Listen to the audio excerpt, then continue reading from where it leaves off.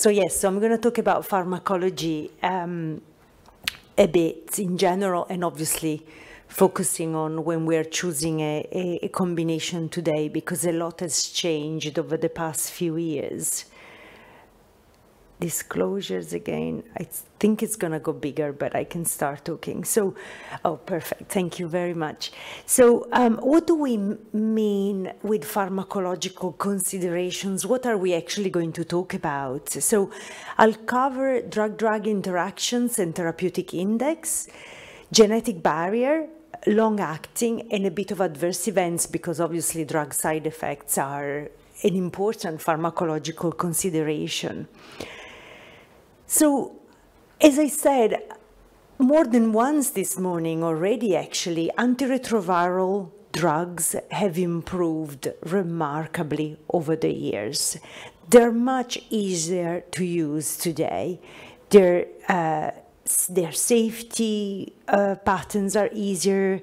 They're better tolerated, they're more potent, they're easier to take in the context of daily dosing. We even have injectables where you don't need to take the pills every day. The drug-drug interaction management has become easier, and the genetic barrier has increased in the absence of the booster, which is a really important element that has increased how we manage people in clinic.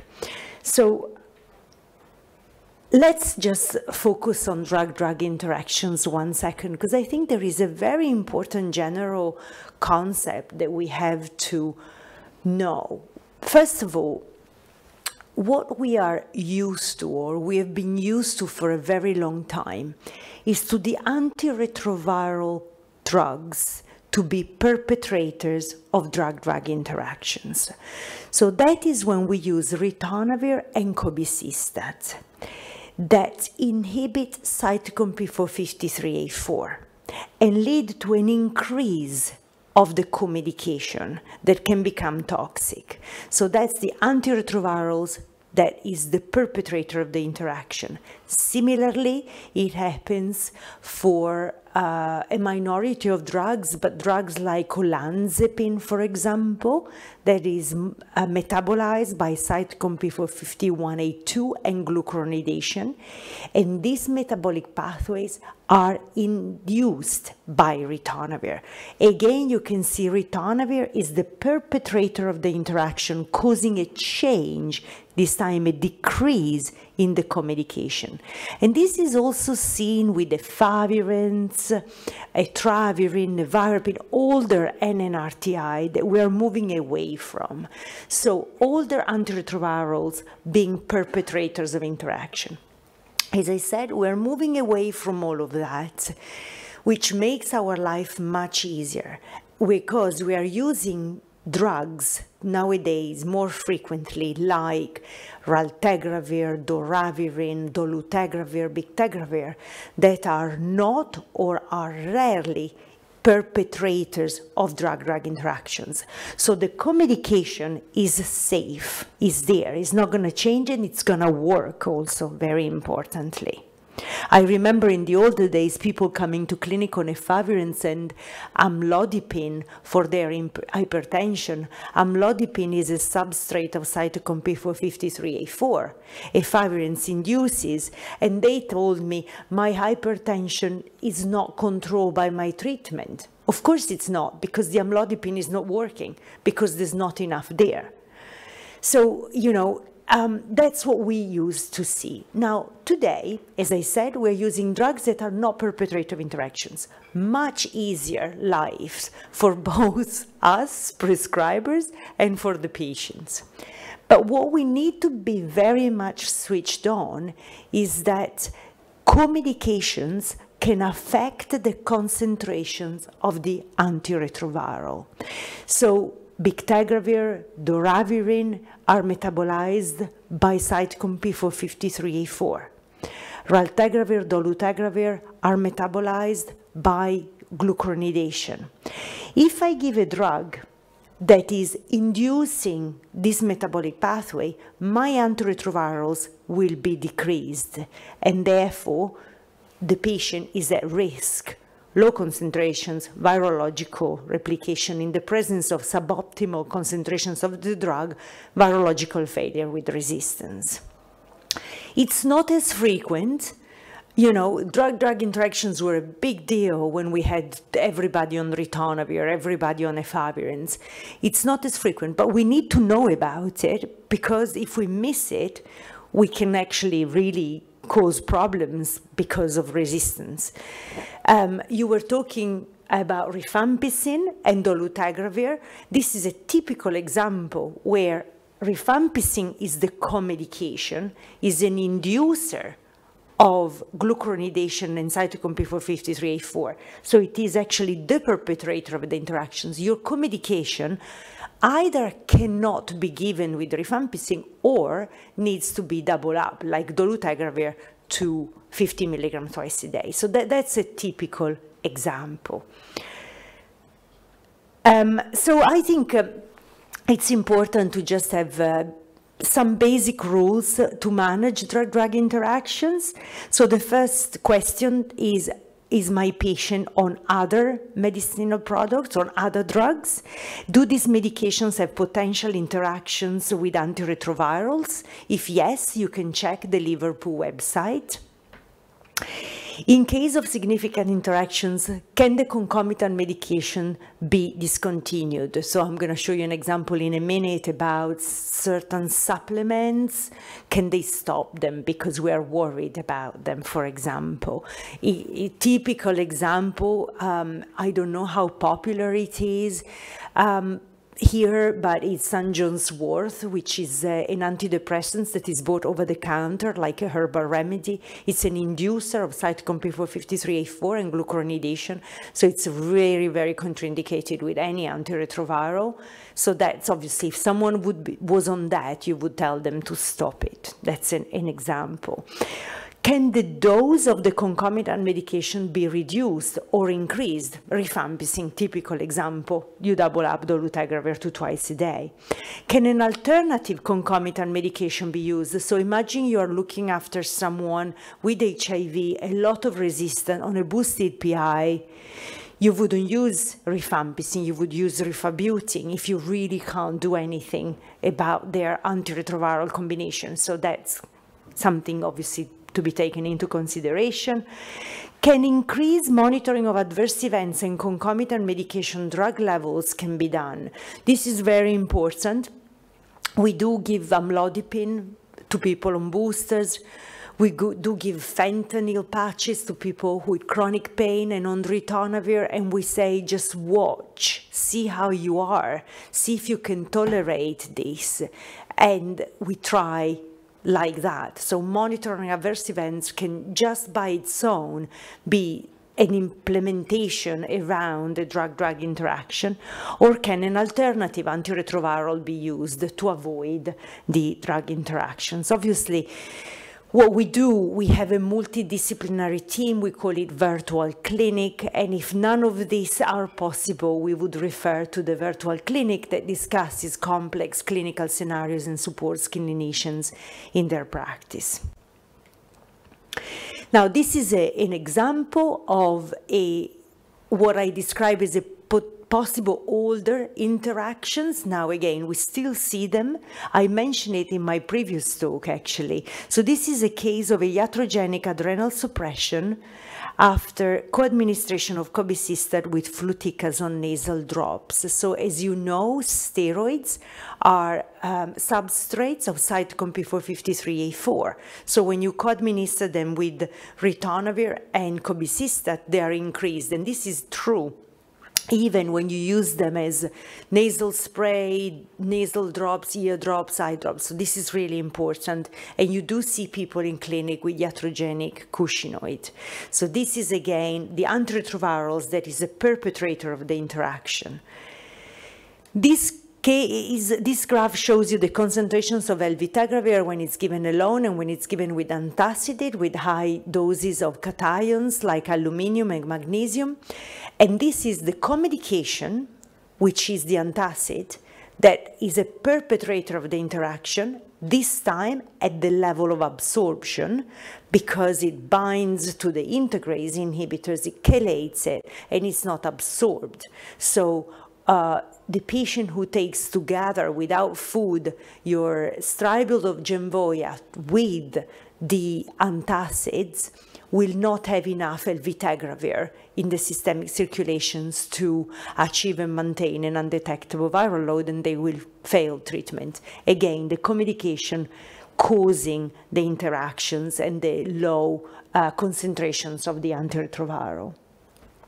Now, as I said, antiretroviral regimens have improved over the years remarkably. And with what we have today, it's really worth to talk about genetic barrier for a moment.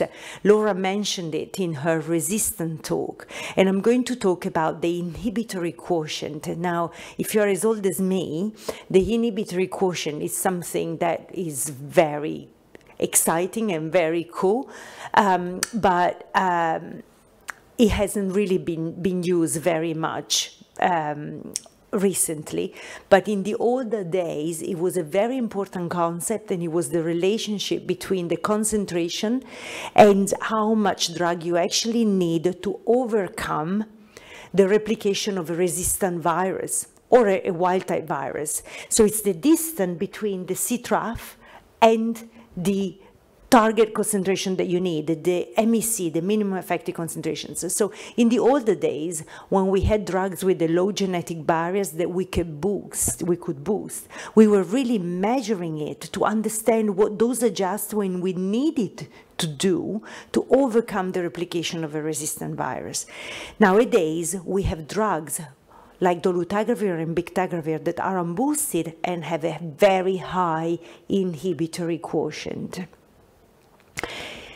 This is not really pharmacology, but when we talk about genetic barrier, we have to very briefly mention the pharmacodynamics around the genetic barrier. So in the registrational trials for dolutegravir, bictegravir, we have seen that very, very few people fail, and when they fail without resistance. And this is why we say they have a high genetic barrier. And the pharmacological aspects, because the genetic barrier is many things, the pharmacological aspects behind the genetic barrier is having a high inhibitory quotient. That is one of the reasons why they fail without resistance, or they don't fail. They fail very rarely. And this is the Emax curve. I'm very sorry to take you very much into pharmacology, but this is actually quite straightforward. It's the concentrations effectiveness curve for dolutegravir, and it was measured at the beginning when the drug was developed. And what you can see here is that at the end of the flat area of the red curve, where the cross is, that is where the majority of people that you see in clinic have, those are where the concentrations of dolutegravir are. Can you see that before that area, there's a lot of flat, which means that even if you have 70% lower concentrations than the cross, you still have enough drug there. That means that a lot of drug interactions that lower the drug a bit are not clinically significant. There's a lot of room there. And that's why dolutegravir has a high IQ and a high genetic barrier. Now, when you cross the 70%, which is when you give it with rifampicin, it's too low, and therefore you need to give it twice a day. I just wanted to go backwards and make you think how us pharmacology thinks when a drug becomes available, or even in the middle of the development, because then you see us being incredibly confident in using it or not, or using it in certain scenarios. It all starts from there.